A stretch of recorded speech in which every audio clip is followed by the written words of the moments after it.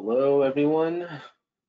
We'll get started in just a few minutes. Thanks for coming.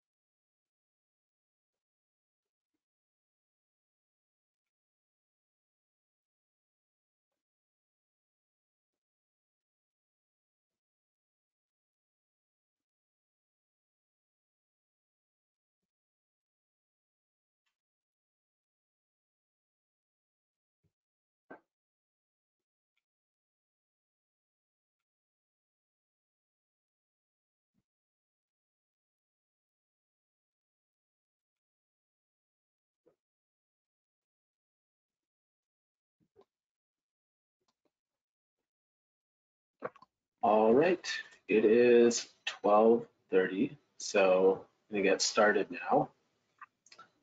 Thank you all for attending the week 5 of the winter quarter quantitative seminar, the 25th annual, the 25th year we're doing this seminar series. And I want to start today before, just want to start with the land acknowledgement here today before I introduce today's speaker. So the University of Washington acknowledges the Coast Salish peoples of this land, the land which touches the shared waters of all tribes and bands within the Suquamish, Tulalip, and Muckleshoot nations.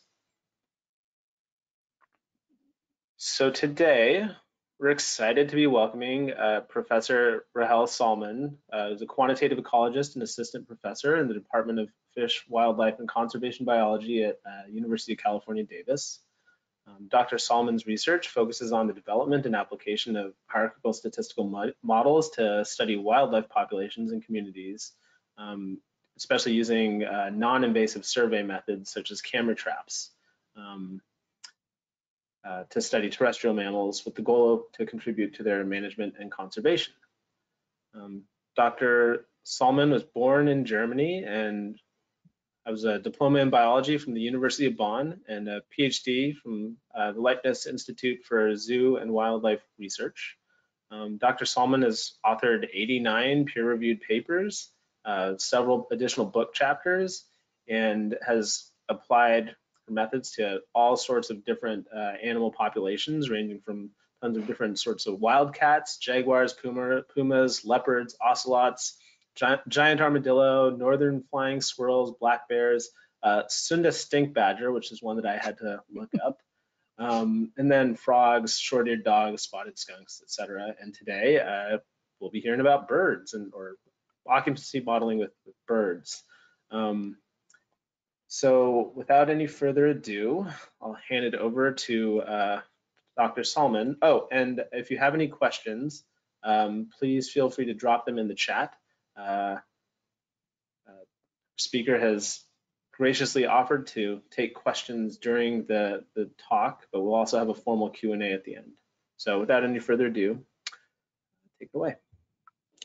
Thank you very much for the introduction, Sean. And if you want to look up another wild mammal, look up the moon rat. I think it's just as exciting as the Sunda stink badger.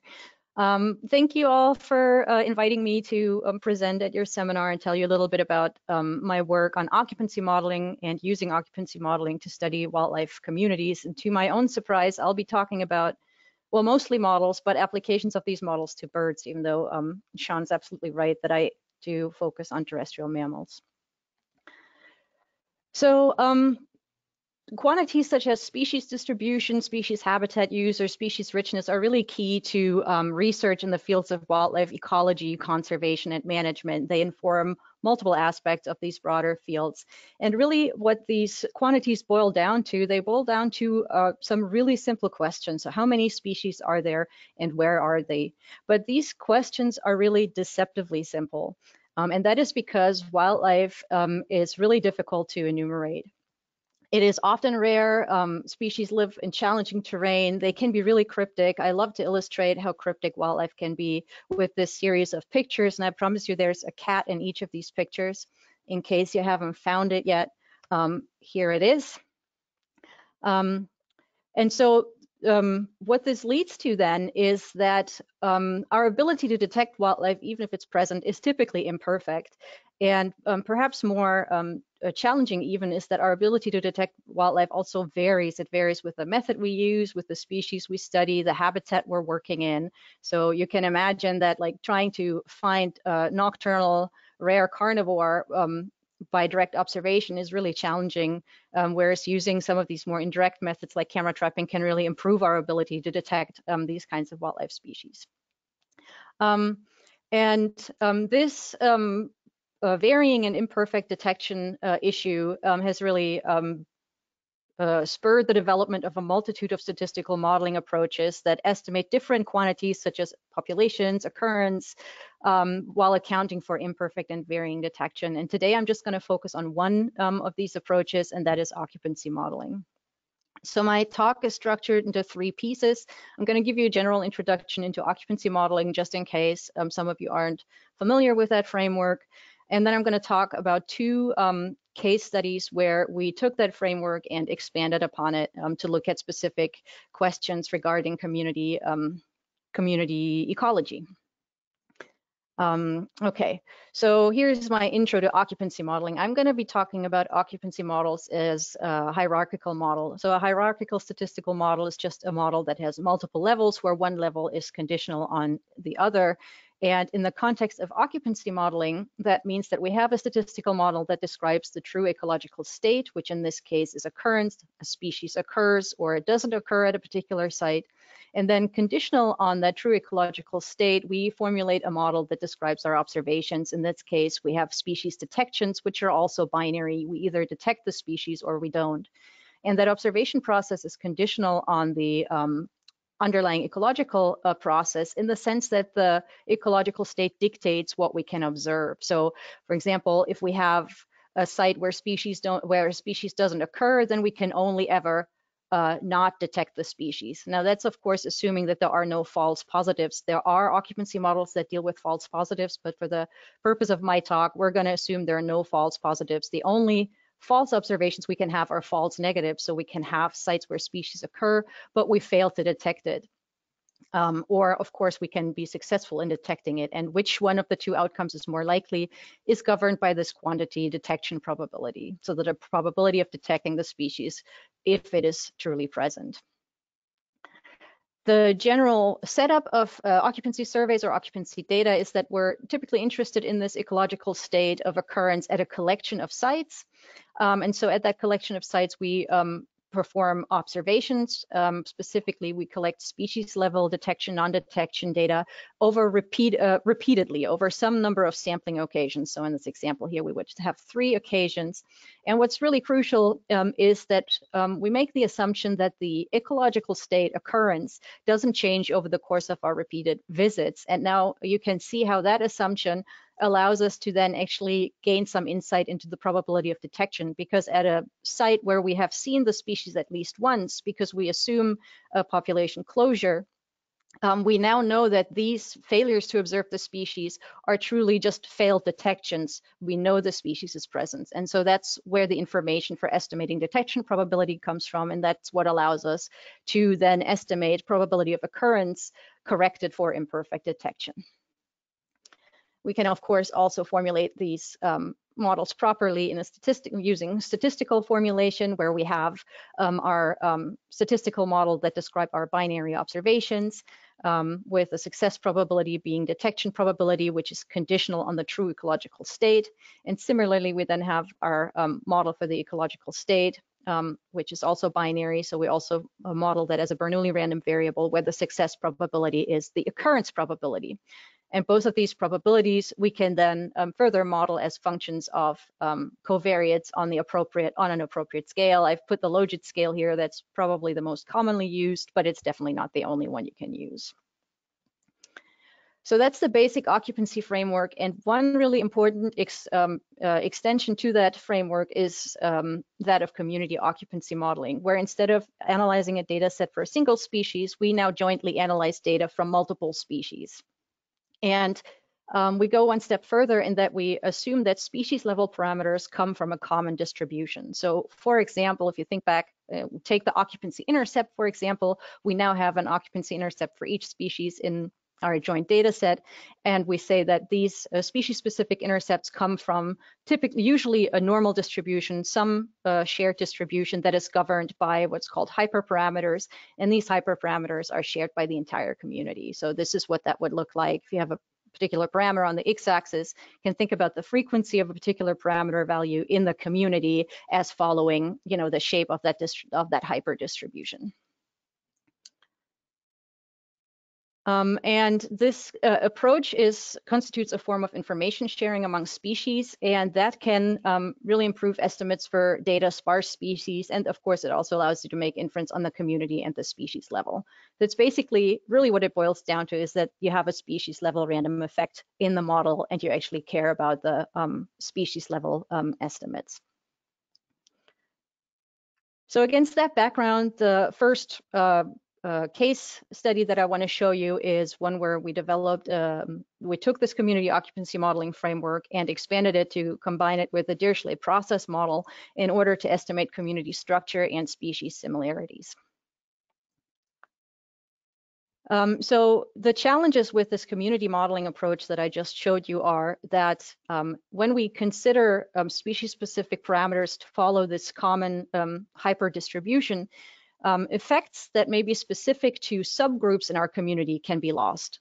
And if we want to counter that problem by grouping our community a priori, so instead of considering the whole community, we split it up into smaller groups, then the way we choose those groups can actually affect the results, particularly again for data sparse species.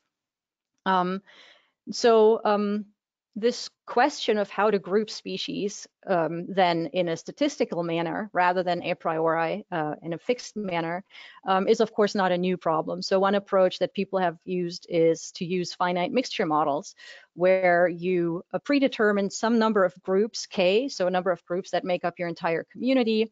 You then estimate species group membership in some fashion. And instead of assigning or estimating a parameter specific to each species, you now estimate a parameter that is specific to a group plus species level group membership. So that approach also has some limitations, and mainly how do you choose K? Of course, there are ways to deal with that, but rather than having sort of a two-step approach where you pick one K, do the analysis, then maybe pick a different K, do another analysis, you could also choose to do that in one integrated framework by using infinite mixture models. And in an infinite mixture model, you estimate both the number of clusters and species group membership. Sorry, I'm going to say cluster and group interchangeably, so please don't let that throw you off. Infinite mixture models estimate both the number of groups and species group memberships. And as a consequence, any parameter we estimate with an infinite mixture model accounts also for this uncertainty in how many clusters there are. One such infinite mixture model approach is the Dirichlet process, or I'll be probably saying DP for short quite a bit. The structure of a Dirichlet process model is basically that species that are in the same group or cluster have the same parameters, so that's the same as what we saw before. We model group or cluster level parameters, which I'll denote as beta sub g. So the sub g means that we're now talking about group or cluster level parameters. They are modeled as coming from some distribution that's denoted with g naught, which is also called the base distribution. So we have cluster level parameters coming from a base distribution. And then we can look at species level parameters, which will be indicated with the little star or asterisk. So, and the subscript will be I for species. So those are species level parameters. They can then be modeled as following a Dirichlet process with a Bayes distribution and a parameter alpha that is also called the concentration parameter that effectively governs how many groups the community splits into. And then we, of course, still have to estimate species group membership. And the big question then is, well, how do we estimate these group membership probabilities? So the probabilities that a species falls within a particular group. And that is, of course, related to alpha, because alpha governs how many groups there are in the first place. And while there are multiple ways that you can implement the Dirichlet process in order to estimate these group membership probabilities, the one that we chose is called the stick breaking algorithm. Personally, I found that to be the most intuitive of the options that I saw. It's also convenient because you can actually implement it in software like JAGS. And so in the stick breaking algorithm, again, what you're trying to do is estimate these group membership probabilities. You create an auxiliary variable nu, which you assume to follow a beta distribution where that concentration parameter constitutes one of the shape parameters of the beta distribution. So now you can generate, well, as you know, a beta random variable is a proportion. So you can now generate that first value for nu, and that constitutes the probability for group membership for your first group. And you can think of that as a proportion you break off a stick, hence the stick breaking algorithm. So let's see here, imagine, so I just have a little example down here. So you would have a stick, you would generate your first proportion and think of it as breaking that proportion of the stick. Then you could generate the second random variable, which is considered the proportion of the remaining stick. So, right, so now you break off a proportion of the remaining stick, which you can then simply convert back to what proportion of the original stick that would be. And you do that basically an infinite number of times, so to speak, to obtain your estimates of group membership probability in this fashion. Now, if you're wondering how you do that an infinite number of times, of course, there is a practical limit. But basically, if you have a community of 50 species, you can't have more than 50 clusters or groups. So it's not really an infinite process in that sense. And so what you can also see then from this basic algorithm is that if alpha is large, then the proportions that are broken off are small. And so we end up with a large number of groups. And if alpha is small, the proportions that are broken off are large, and we end up with a low number of groups. So we can, and that's what we did in a recent paper that we published. You can combine this Dirichlet process with a community occupancy model by using the Dirichlet process as that hyper distribution that is shared by the community. So we have, again, the same detection and ecological state processes here. Then we have modeling of the parameters of these processes using, in this case, a probit link function as a function of covariates. Now, I have sort of subsumed the intercepts into the vectors of regression coefficients here. So the intercept is just sort of hidden in here. And then you can model these vectors of coefficients following this Dirichlet process with a Bayes distribution and some concentration parameter, as I just laid out. And for the Bayes distribution, we chose a multivariate normal distribution with some mean and some variance covariance matrix. And of course, so here in this slide, I've specified a different Dirichlet process for each component of the model. I think that's reasonable because you would probably not necessarily assume species to be similar in terms of the ecological process, and at the same time be similar in terms of the detection process. But you could, of course, change that around. You could just have a Dirichlet process hyper distribution on one of these model levels. So this isn't like the one and only version of this particular model. So let's take a step back from all these formulas and think about what we're actually trying to achieve with such a model. Typical quantities of interest in community occupancy modeling are to calculate the extent of species occurrence over the sampling locations, how many are occupied by a species, and also to understand how occurrence and possibly detection are affected by covariates. So we have these coefficient vectors, and those are standard quantities of interest in community occupancy modeling. The Dirichlet process model now also allows us to look into how many groups our community breaks up into. So it tells us something about community structure, and we can derive from results from this model how similar species are with respect to parameters by looking at how likely two species are to be in the same clusters. And so now these are new quantities of interest from the Dirichlet process community model that you can't directly estimate with a regular normal community model. So the first step, of course, with a new modeling approach is to validate or evaluate how your model actually works. And we did that by implementing a simulation study. The main questions, so there's lots of nuances to this particular simulation, but I want to focus sort of on the main questions, which were, well, how well does the DPCOM estimate standard and new quantities of interest? And we looked at that along two gradients. One gradient was the degree of distinctiveness in parameters among clusters, which I'm fudging a little bit, but we expressed that degree of distinctiveness with a single parameter, omega. And hopefully that's intuitive. The reasoning behind that is that the more distinct groups are, the easier it should be to assign species to their respective groups, and the better the model should do in estimating this group structure and species similarity. The second gradient we looked at was the number of parameters that make up the multivariate normal Bayes distribution. That's denoted with M.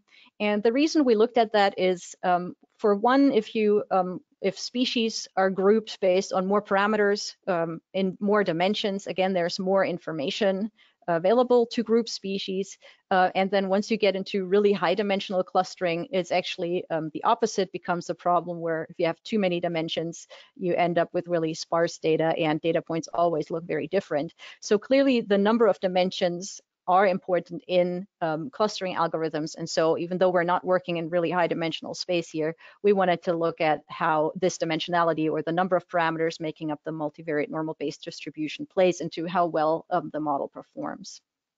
And then we also wanted to compare the performance of our new model against the performance of a regular community occupancy model when applied to a clustered community. So in other words, we simulated communities and under a clustered model, and then looked at how well does the normal regular community model perform even applied to a clustered community. Our simulation had sort of three main steps. First, we simulated our community data. We had 30 species that were grouped into 5 clusters, distributed across 35 sites. We only used a Dirichlet process hyperdistribution on parameters of the occupancy process, and we looked at scenarios where the number of parameters in the DP were ranged from 1, so an intercept-only model for occupancy, to 5, so an intercept and 4 covariates in the occupancy component. And in terms of distinctiveness, we explored 3 scenarios, with omega ranging from 1 being the least distinct scenario to 2 or to 5, and 5 obviously being the most distinct. We held detection probability constant for all species and all locations and across space. That was just to simplify things a little bit, and because these models are fairly time intensive to run, so we also had to try and limit adding more time to them. And we simulated 5 visits to each site to generate these repeated detection non-detection data.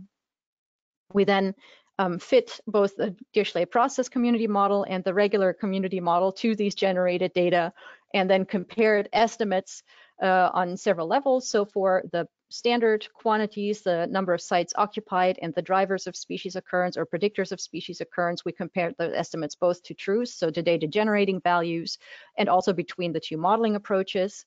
And then for these quantities that only the Dirichlet process model can estimate, so the number of clusters and how similar species are, we compared those only to truth, obviously. We had 50 iterations per scenario, again, fairly limited number because these models take so darn long to run. Here are our scenarios again. defined in terms of the number of parameters or the number of dimensions and the distinctiveness of clusters. We fit those models in a Bayesian framework in JAGS, and we kind of expect, as I've laid out before, we expect the Dirichlet process model to do better the more distinct clusters are and the more parameters there are the higher the dimensionality is, the more parameters there are in the multivariate normal Bayes distribution. So with all of that, I'm going to show you again some key results from that simulation study, starting out with estimating the number of clusters. So in all of these plots, you'll see these panels that correspond to the different scenarios. We have omega, so the level of distinctiveness in the columns, and we have the number of parameters or dimensionality in the rows. In red, you have truth, so the data simulating value was 5 clusters. These are violin plots over all 50 iterations for a given scenario, showing the median over these iterations. So the first thing you can see is that when clusters are fairly similar, it's almost impossible to estimate any number of clusters. Pretty much the model mostly estimated everybody to be in one cluster. And that was also the case with omega equal 2, but when we just had an intercept only model.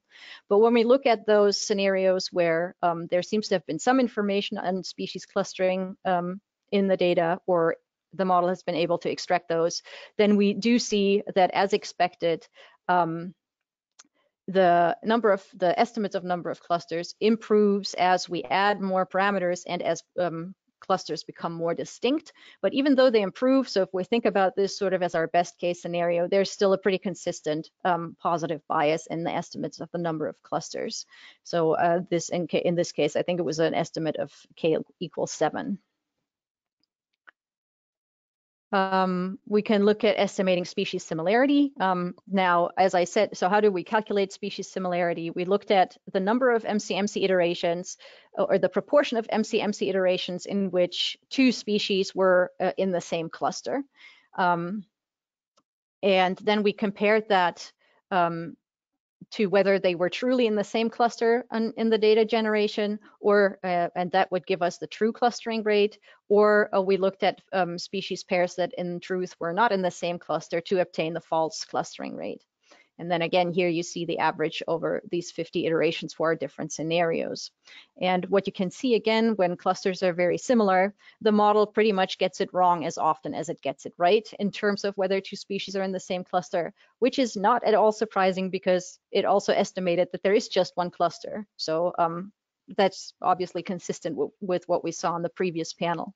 What you can see in the other scenarios, though, is again, as expected, the estimates, or getting it right in terms of 2 species being the same cluster, gets better with increase in M and with increase in omega.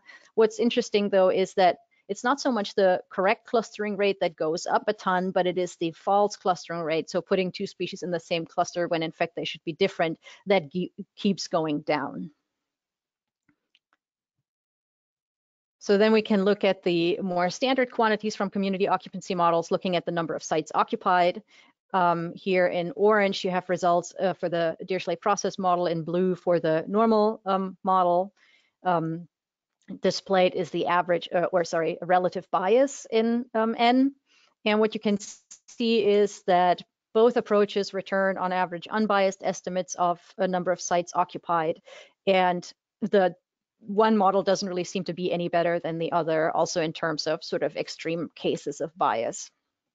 Oh, I should also say these are now averages not just over the 50 iterations, but also all the species in the community.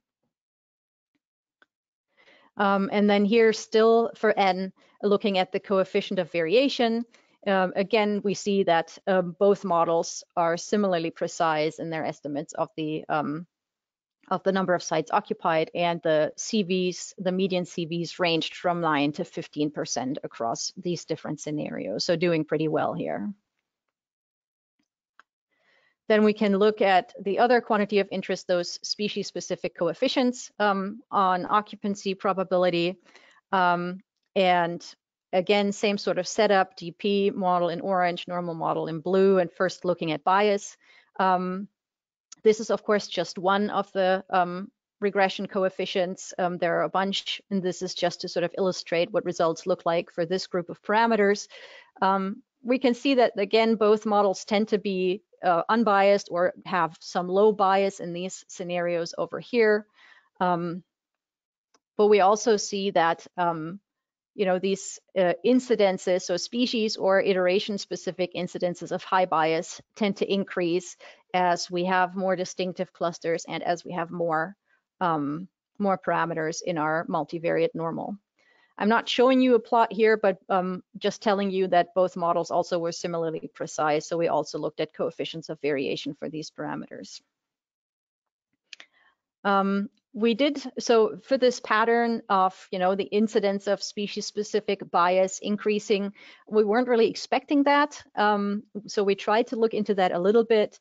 What we found was that it was always the same data sets that led to high bias under either modeling approach.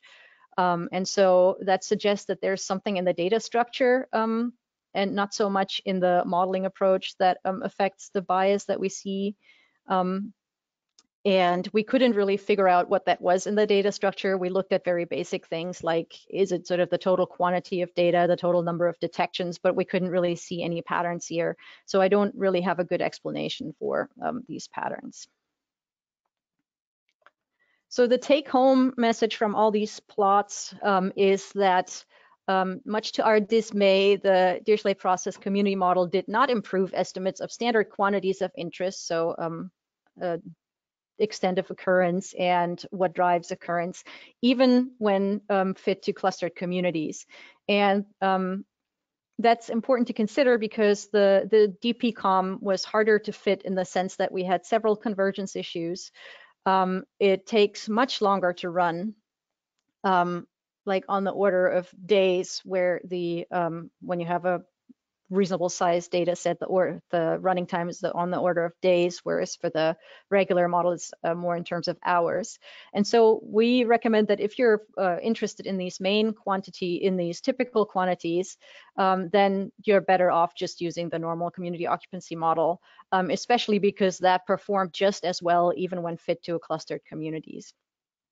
Now, that said, those results probably depend on several things we didn't explore, such as sample size, community size, number of clusters, or sort of the ratio of community size to number of clusters, the size of clusters, and so forth. So there are so many dimensions here that we didn't have an opportunity to explore that may affect these patterns.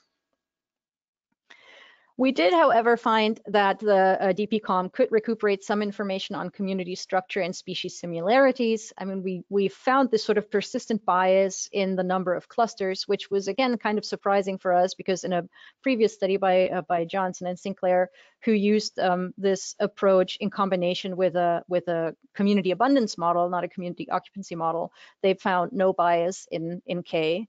So again, we don't really have a great explanation for that, other than that what we're trying to do here is determine clusters based on a partially latent and binary state variable. So that may just make it a lot harder for the model to figure out who clusters with whom. And in spite of this bias, that there was clearly some information in the pairwise species similarities.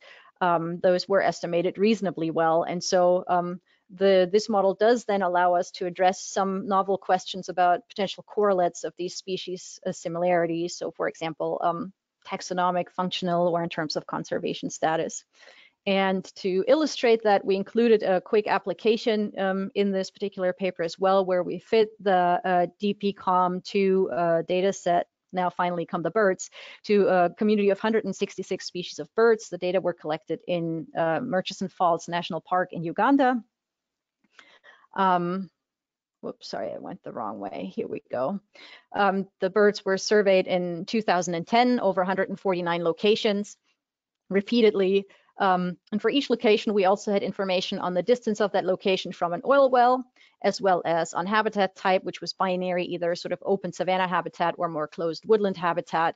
And we used those as as predictors of occupancy probability with species-specific coefficients. We also had information on observer experience that was either intermediate or high, which we also used as a predictor on detection probability, but as a fixed predictor, so fixed across all species, because we figured if an observer is good for one species, he or she would probably be good for all species of birds. And also, again, with an eye on keeping a simple model structure because these models take so long to fit. We use the DP structure for the occupancy component only. So we have an intercept and 2 predictors. So 3 parameters in terms of dimensions of the multivariate normal base distribution. Because we found in the simulations that the model does so poorly when you only have 1 parameter, we didn't bother fitting the DP structure to the detection component, which basically just has a species-specific intercept. And so what we're looking at here then is how similar species are with respect to their response in occurrence to oil wells and habitat. And I'm just going to focus on those similarity estimates rather than also looking at the species-specific coefficients. So the first thing you can do, which looks really nice, so that's always fun to do, is you can make sort of a heat map that shows you how similar species are. So both on the x-axis and y-axis, you have species identity, not shown because there's just too many of them. And then the color range shows you the similarity. And in this case, our species were estimated to group into 27 clusters. So that's out of 166 species down to 27 clusters. That's a pretty strong clustering right there. And we had similarity scores, pairwise similarity ranging from 0 to 0.92. So there were definitely species in there that were almost always in the same cluster. And there were species in there that were never in the same cluster. And you can see that, of course, here where you have sort of these areas where clustering similarity, it gets really high. But to take it one step further and illustrate how that could actually be useful to address ecological questions, we then took the 10 most specious families in our community. And for each family, we calculate the average pairwise similarity of all species in that family. We then contrasted that average to the average across the entire community with against the background that there are sort of 2 theories of how taxonomically similar species should be different or more similar in terms of their ecological requirements. So one theory goes that closely related species should be more similar morphologically and therefore also perhaps more similar in their requirements, which we'll refer to as niche conservatism. There's other studies arguing and showing that closely related species that are also like sympatric should have niche differentiation so they can actually occur sympatrically. And so when we looked at these average pairwise similarity scores of our 10 families, let me orient you here. So we have the families on the x-axis, we have the similarity scores on the y-axis. The black line is the average of the community. The gray band is the 5th and 90th percentile for the community average. The dots are the averages for each family, and the whiskers are again the 5th and 90th percentile in pairwise similarity for these families. What you can see then is that most families are really pretty similar to the overall community average. I forgot one. The red line is what we would expect if we just completely randomly grouped species together. So at complete randomness, we have like a really, really low average similarity score. So, okay, so most families are pretty similar to the overall community. The only one that really stands out are the sunbirds, which have considerably higher similarity, and so might be considered as an example for niche conservatism, of course, only related to those parameters that are in our model, so distance to oil well and habitat, which just in case you're wondering, they like to be further away from oil wells and they liked the woody habitat. All right, with that, I move to the second case study that I wanted to show you, where rather than changing or expanding the basic occupancy model, we used occupancy modeling output in order to construct diversity profiles to capture biodiversity complexities. And that part of the talk will be a little bit shorter.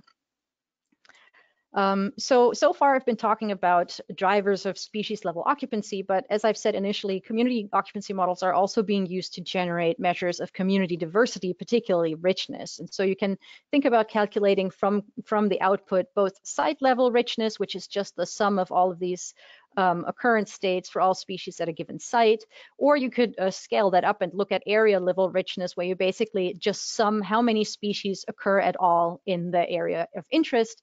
And this area level richness, just to briefly mention, is of course typically estimated in combination with data augmentation, where the number, sort of the dimensions of your data are larger than the number of observed species. They're padded with what's called like these all zero encounter histories, where you're trying to estimate whether there were species there that you completely missed.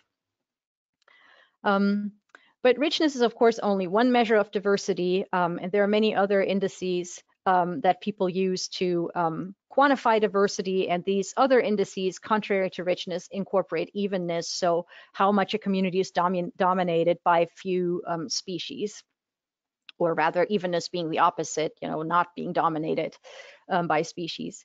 And often when people look at different diversity indices, they may indicate different patterns in diversity. And so against that background, in the 70s, the concept of Hill numbers was developed that looks at diversity along a continuous gradient, which is denoted with Q. And that gradient quantifies how much we weigh rare species. And when you plot Hill numbers against that gradient, then what you get is essentially a diversity profile. And they look like this. So here you have Q, that gradient on the x-axis, you have a measure of diversity on the y-axis. Where Q equals 0, all species are weighed equally, no matter how abundant they are. And so then you have, of course, richness. And as you move along the x-axis, you move more towards questions of evenness, where rare species contribute less to the community. And along those profiles, you find relatives of the typical diversity indices. So this is the exponential of Shannon's entropy, and at Q equal 2, you have the inverse Simpson's concentration index. And just for a completeness, here's the formula to calculate a diversity based for each level of Q.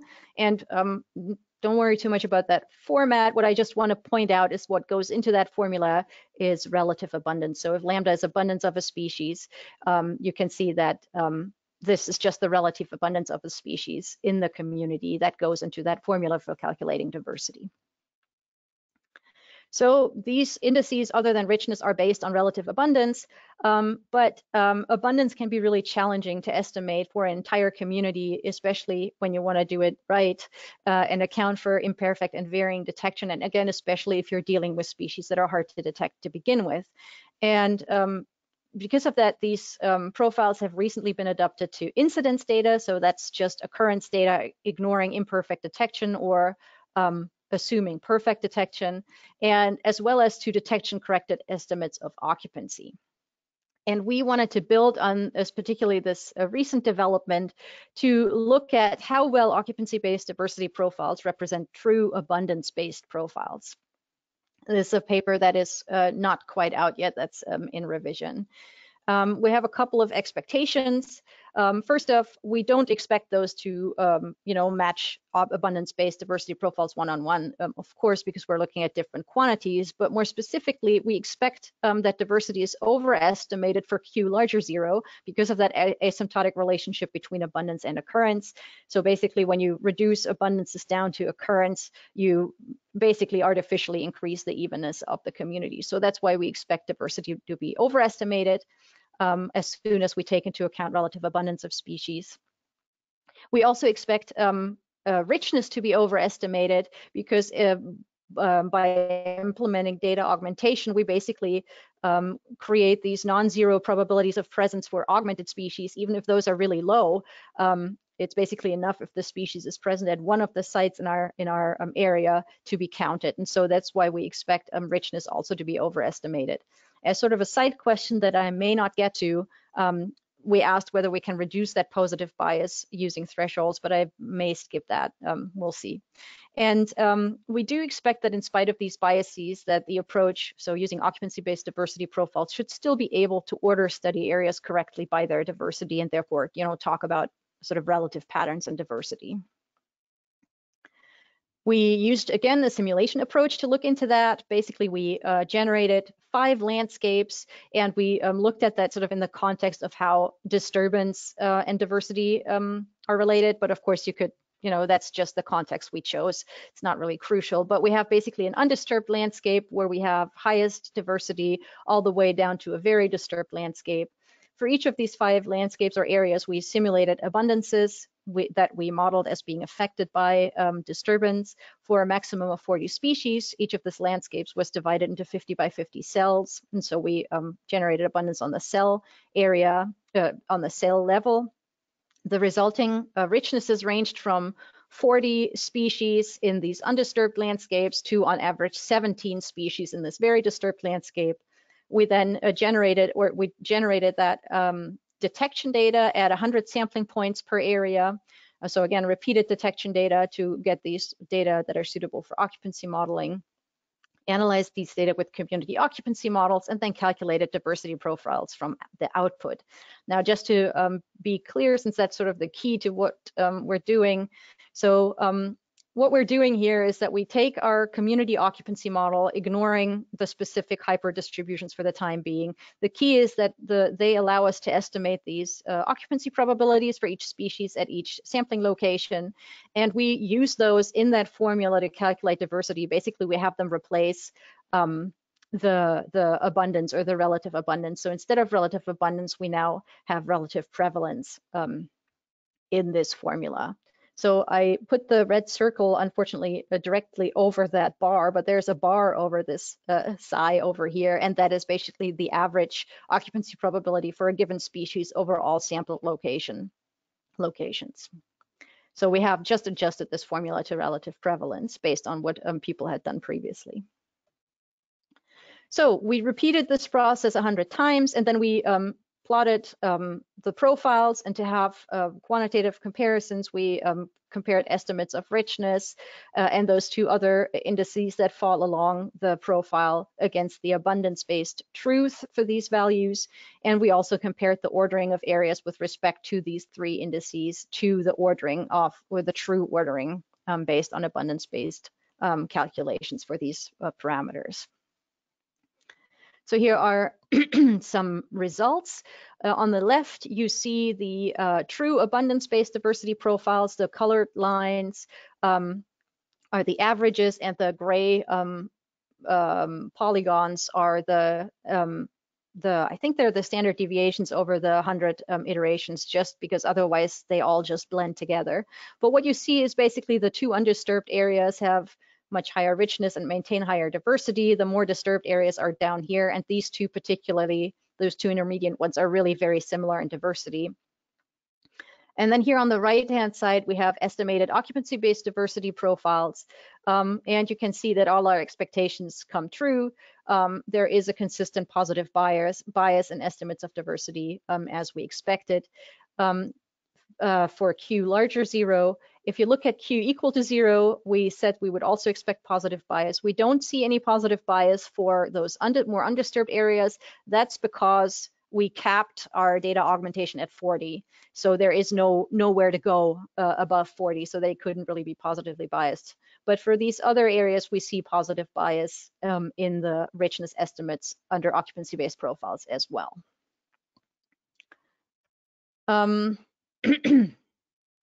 So I'm gonna skip the threshold thing and go straight to the second main question, whether occupancy-based profiles lead to the correct ordering of areas in terms of species diversity.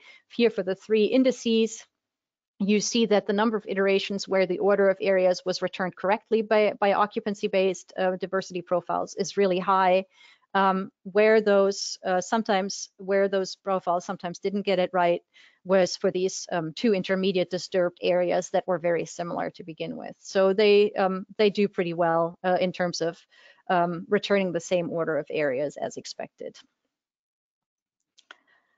So that is promising because species detection data is a lot easier to collect for an entire community of species than data that allow detection-corrected estimation of abundance. And our results do support the notion that these occupancy-based diversity profiles hold promise to study diversity patterns while accounting for imperfect and varying detection probability. And these can actually be extended to account for species similarity as well. So any sort of dimension of species similarity you're interested in, that has been developed also in a previous paper, but I just want to briefly show you what that looks like. So here's again that formula for calculating diversity. Now this term has changed a little bit. The second relative abundance term is now calculated taking into account a species similarity matrix, which if that's just the identity matrix, then it returns back to the form of the formula you saw before. But basically, we can now incorporate how similar species are in our calculations of diversity and get what's referred to as like the effective number of species if they were all absolutely different from each other. So just very briefly, we applied this to, again, a bird data set, this time from Borneo, 165 species sampled across 307 locations in 4 habitat types: continuous forest, riparian forest fragments and oil palm plantations, and then just riparian zones that had no more forest and were also in oil palm plantations. And here are, this first plot here is just the regular or species diversity-based profiles. You can see that the ordering is as expected, continuous forest and riparian forest having the highest diversity. What's interesting, once you account for similarity, when you do that taxonomically, the ordering or the patterns remains pretty similar. But once you look at phylogenetic and dietary similarity, what's interesting to see is that even though we lose species in these more disturbed landscapes, the phylogenetic makeup of the community, relative phylogenetic makeup of the community, as well as the relative makeup in terms of dietary preferences, remains the same.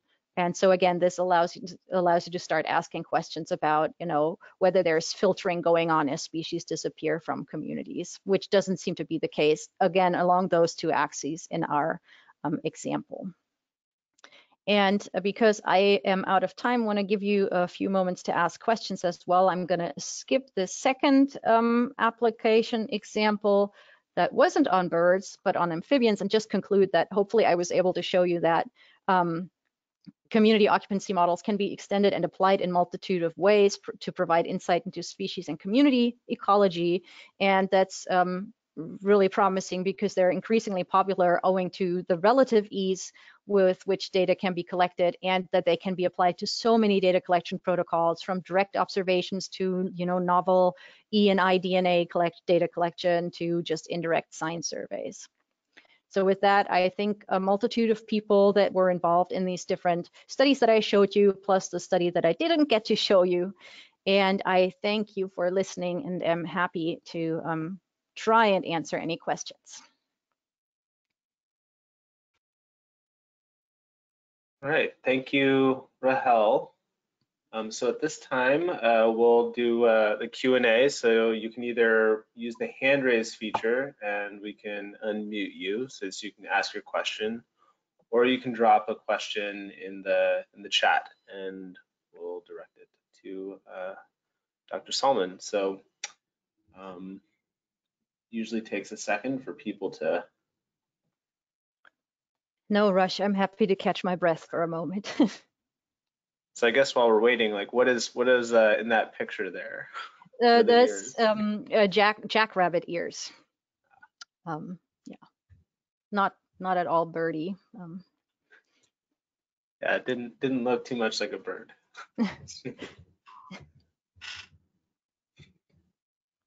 Okay, so we have a question from Eli Holmes. It's a hand raised. Eli, you should be able to unmute yourself. Yeah, great talk. That was really interesting stuff. Thank you. I work on hidden state space models, different contexts, different kind of data, continuous data. So I'm not very familiar with these models. And I'm wondering, like, in the community occupancy models, how do you account for, or do people account for, like differences in the say kind of like the patch size in which the observation occurs? So I guess what I'm thinking is that the habitat size of the habitat in which you observe species would have a bit strong effect on whether you see two species, right? Just because like the number of individuals that could be in that patch. Yes. Yes, absolutely. So that's a great question. That's really a general question, or that applies generally to occupancy modeling in all its ways, shapes, and forms. And it how relevant it is, I think, really depends on what particular data collection method you apply and how your larger area of interest is structured. So originally they were developed with these sort of discrete patches that I think you're referring to in mind, where you would definitely want to take into account that patch size should affect how likely a species is to occur. In that case, you could just include that as a predictor on your occupancy probability. In other cases, so for example, for the typical bird data collection protocol is to just sort of a fixed radius point count. And so you just assume that you're surveying the same sized area at every site where you're collecting data on birds, for example, because you just sort of take note of observations that happen within, say, 100-meter radius. And so that's how people tend to homogenize and get rid of that problem of patch size and its effect on occurrence probability. And then how it applies to other data collection protocols. So for camera traps, which is like a point-based sampling method, people will typically assume that it surveys a particular area. It gets a little more fuzzy though, because you don't really have that much control or any control over from which area animals come and happen to pass in front of a camera trap. So yeah, people do account for it. How much it's an issue depends on the particular data collection protocol. Did that answer your question?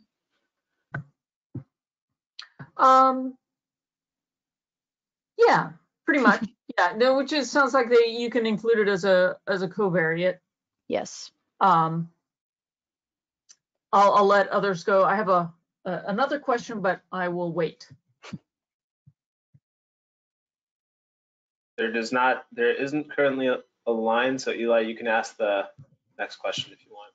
Okay, so this is kind of related, and that is how much consistency is there in the results of this across different survey areas? And so this is kind of related because in my mind, I'm imagining if you went out and your survey area was a fairly undisturbed forest versus if you went and did the same kind of surveys in a more patchy habitat.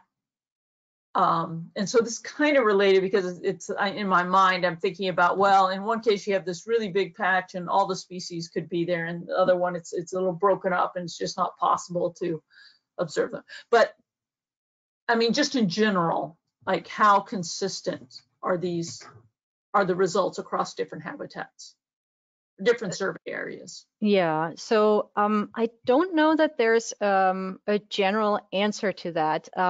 I would say that depending on how you set up your study, again, you could take these differences in sort of landscape scale habitat composition into account by, again, including them as covariates or including proxies for that as covariates. So I'm thinking, if you have two study areas, and even though you only sample in forest in one of your study areas, that forest is patchy because the overall area has been disturbed, whereas in the other area your forest is continuous, then you could just include study area as a predictor, sort of a proxy that you would then assume would be a proxy for that overall landscape scale disturbance level.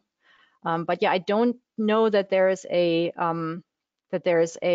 generalizable answer to how consistent these results are. At least I'm not aware that anybody has really tried to quantify that.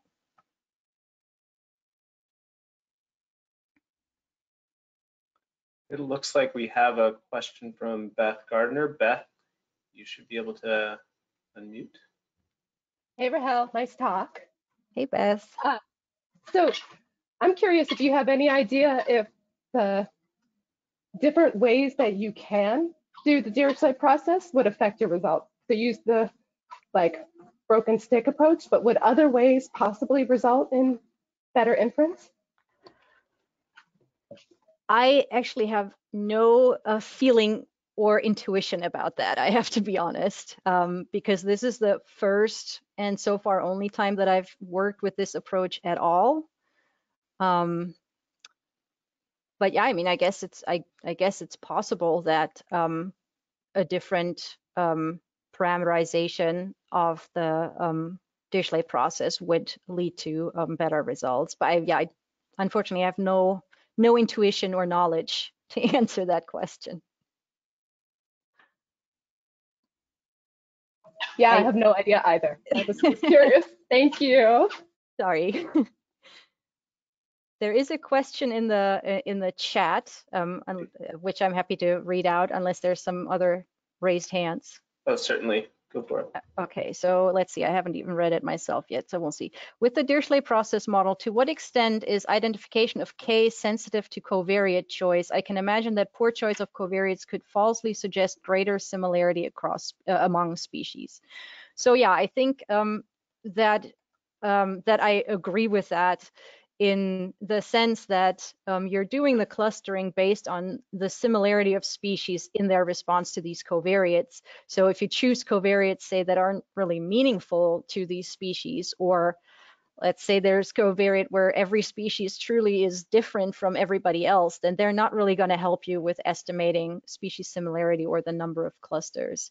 I could also imagine that if you have sort of confounding covariates to which maybe most or all species or some species in your community respond similarly, even though that's that you could sort of overestimate similarity as well. I would be more concerned with just not choosing covariates that don't really provide much information on species similarity. But yeah, because that's what the clustering is based on, I think it definitely has an influence on how you estimate, how well you estimate K.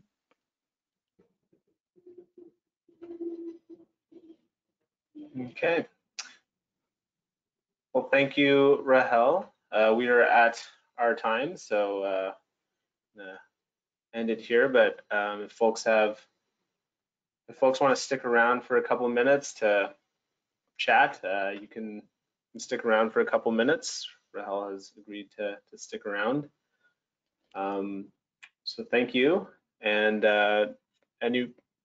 next week, folks, as a reminder, we'll have Dr. Chrissy Hernandez from Cornell, who'll be talking to us about something very different, tuna larvae, individual-based modeling of tuna larvae.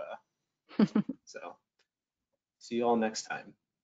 Yeah, thank you all.